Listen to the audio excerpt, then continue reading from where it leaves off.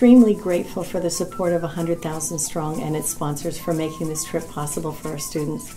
At California State University, Monterey Bay, many of our students are the first in their families to attend college and the children of migrant farm workers. So supporting their cultural capital through this trip has reinforced both their academic and personal self-esteem. One of the things that stuck out for me more is to be able to compare the health systems that they have over there in Mexico and how different they are to the ones that we have here.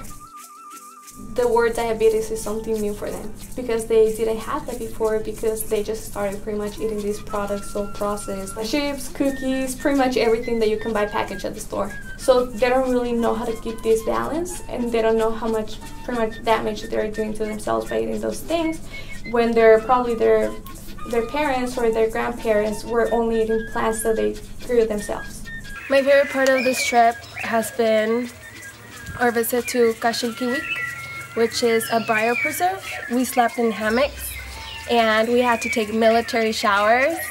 We depended on our own resources, and it was nice to know that we could actually do it, because when you're in the US, everything is given.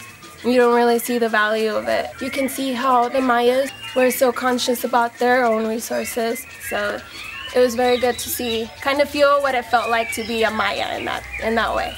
We really wanted our students to not only understand the rich cultural values of the Maya and their health and nutritional practices, but also to see how these play out on a daily basis within an increasingly compromised ecostructure.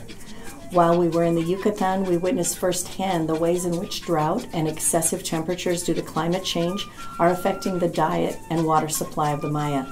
Our students became even more aware of how the choices they make in their daily lives impact cultures in the Americas 3,000 miles away. My background is with health and drug and alcohol education.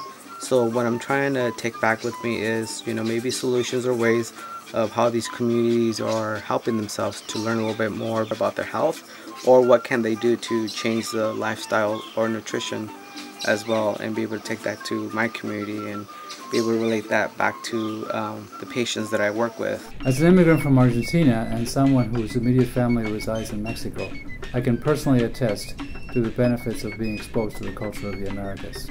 I am committed to facilitating as many students studying abroad as possible. Being able to speak Spanish and having my culture background, I was able to make a connection with the Mayan people right away. They taught me how to speak a little Mayan, which was really interesting and wonderful to know, because they saw that we had an interest in learning something about them, just as we had an interest to teach them something, and it was like a mutual connection.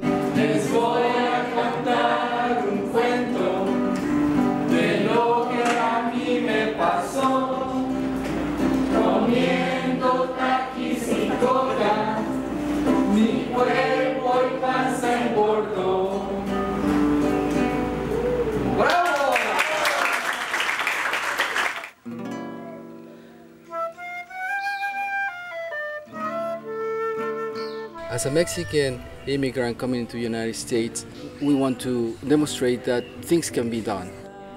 With this wonderful program that we have now at Monterey Bay, I have been able to show some of the students our cultural heritage. Without the generous support of 100,000 Strong and its supporters, it would have been practically impossible to come with our students and experience this Mundo Maya that is very special.